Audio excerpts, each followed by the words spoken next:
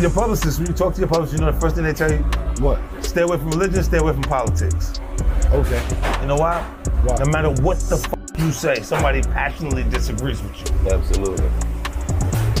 No matter what religion, you believe in Allah, and you're saying that's not the right way. You believe in every Christianity, that's not it, because they're choosing something different. Your political party, you Democrat, Republican, a disagreement completely. Yep. So I stay away from it. When I get pulled into politics, I go, and I have nothing to say. I'm just That's looking. the same way we are. We don't f no politics, none of I that. don't f with that. Like I don't stay there because I'm still entertainment.